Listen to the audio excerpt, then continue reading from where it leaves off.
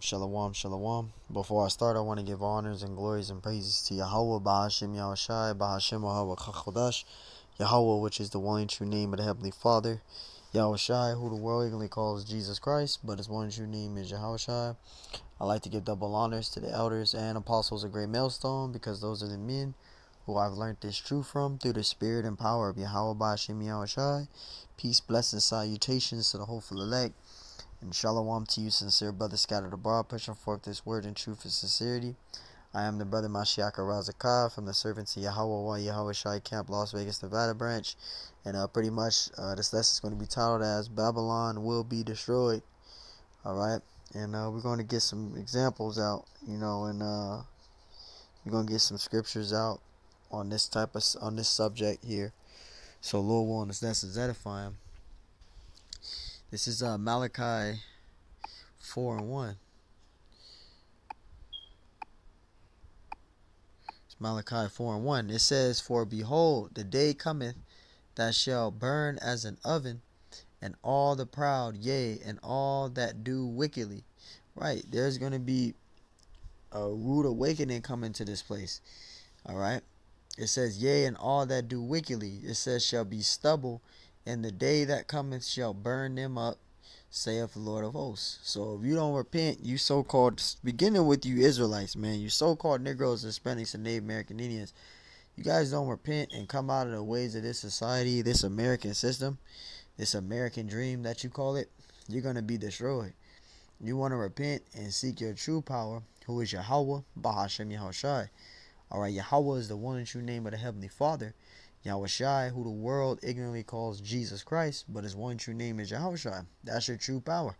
And you want to serve the Lord, Yahweh Bashim Yahushai. You want to repent and separate yourselves from this society, of the world, of this philosophy. Alright, because this world has false philosophies. Alright, and our people is embedded in those philosophies. False doctrine, the false philosophies.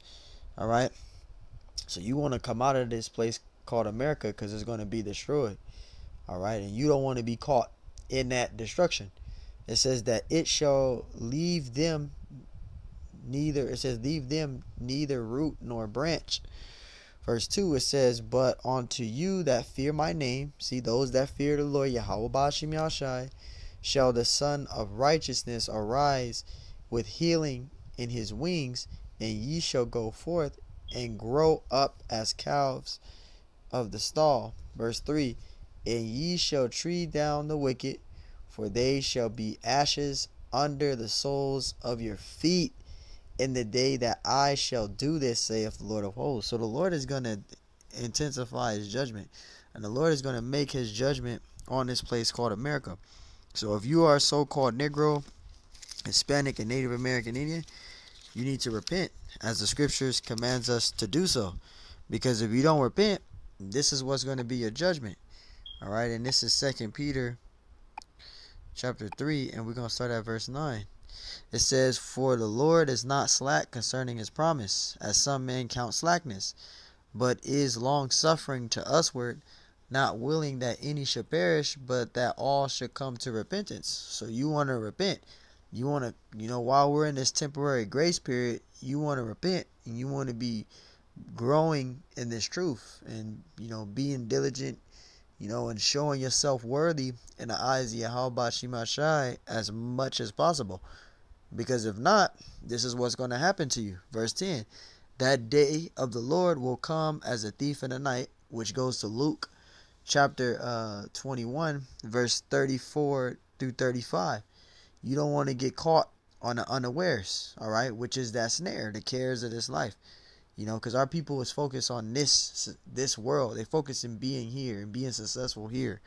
No, you should be sacrificing all this BS that's here, because what's on the other side is way precious and better than what you have here. Because this shit that you got with you here, you can't take with you. Alright? So you want to be focused on the Lord Yahweh Bashim Hashai. Scriptures say in Colossians 3:2, "Set thy affections on the things above, not on the things of the earth." And the scriptures also say, when you go into Matthew 6:33, "Seek ye first the kingdom of heaven." So that's where your mind should be focused on. Alright? Not the things of this world, because you will be caught on the unawares. The Lord will come as a thief in the night. It says, in which the heavens shall pass away, and a great noise, and the elements shall melt with fervent heat, which is the nuclear missiles. All right. It says, the earth also and the works that are therein shall be burnt up, and you're going to be destroyed. Because this place called America is going to be destroyed with thermonuclear fire. And if you are Jake that's embedded in this society and don't believe that this isn't going to happen, well, it's going to happen, regardless if you believe it or not. And let's see what the scriptures say in 2 Chronicles 15:13. Because those of you that do not seek the Lord and get this truth, this is what's going to be your judgment. 2 Chronicles 15:13. That whosoever will not seek the Lord power of Israel. Who's the Lord power of Israel? Yahweh, the Heavenly Father. Yah means he. Hawah means to be, exists, he is. Bahashem coming in the name. Yahweh Shai. Yah means he. Hawah Shai means savior or deliverer. So you want to seek the Lord Yahweh Bahashem Yahweh Shai while you still can.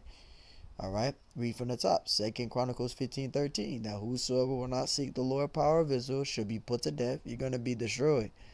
It says, whether small or great, whether man or woman. So if you're not repenting and you are an Israelite, a so-called Negro, Hispanic, Native American, Indian man and female, and you don't repent, and you don't come out of the ways of this society, and you stay embedded in this society and be wanting to be the successful person here, and your mind isn't focused on the Lord, you're going to die.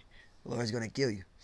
And the Lord does kill, according to 1 Samuel 2:6, and also Deuteronomy 32:39, and also Proverbs 16:4, and also Isaiah 45 verse 5 through 6. All right.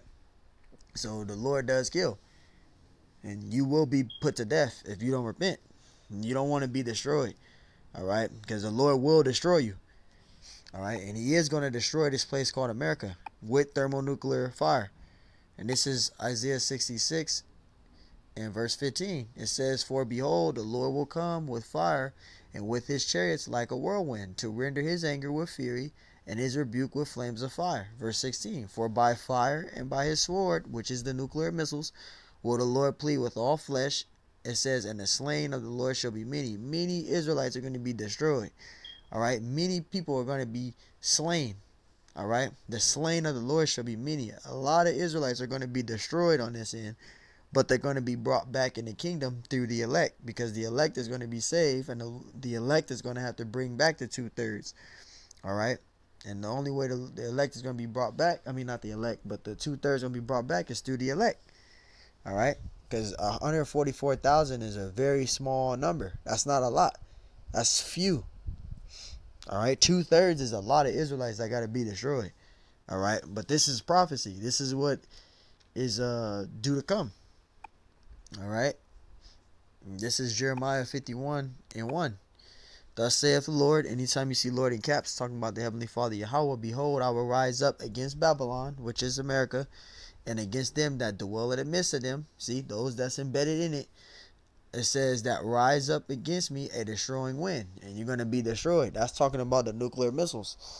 Verse 2, it says, and will send, and it says, and will send unto Babylon fanners that shall fan her, which is going into the mushroom cloud, and shall empty her land, for the day of the Lord shall be against her round about. And this is, those roundabouts is talking about those heathen nations. You got North Korea, you got China, you got Japan, you got Russia, you got Iran, you got all these other foreign countries that's going to rise against America.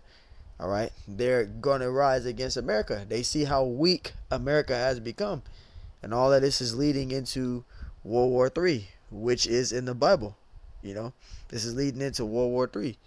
All right. Now I want to bring that out because World War III is in the Bible. It's a little quick hitter. This is Revelations 11:14, because World War III is in the Bible. This is Revelations 11:14. Revelations 11:14. The second woe is past. What's the second woe? World War II. World War I is in the Bible too. When you go and you read in I believe it's Revelations the beginning of Revelations chapter 9, that talks about World War I. When you read up above from Revelations chapter 9, it goes into World War I. And World War II is in the Bible. The first war was past. The second war is World War II. It says, behold, the third woe cometh quickly. And that's talking about World War III. So World War III is in the Bible. It just ain't happened yet. All right. And all of this is leading into what? Prophecy. So the Lord can come back. All right. So, hey, man, this place called America is going to be destroyed with thermonuclear fire. And you don't want to be that individual. So stay focused on Yahweh Shema Shai. And Lord willing, this lesson was edifying. Till next time I say, Shalom.